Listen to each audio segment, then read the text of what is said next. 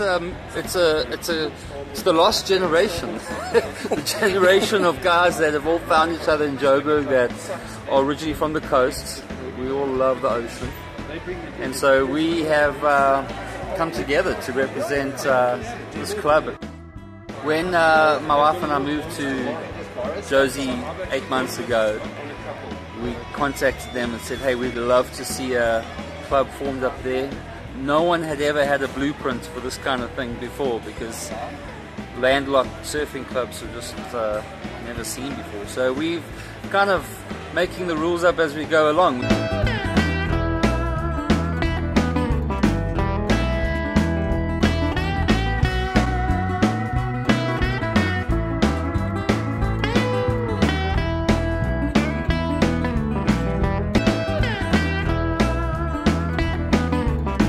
We are making history. We're going to Cape St. Francis. The Joburg Boardriders are representing at the Inter Club Champs. We are so excited.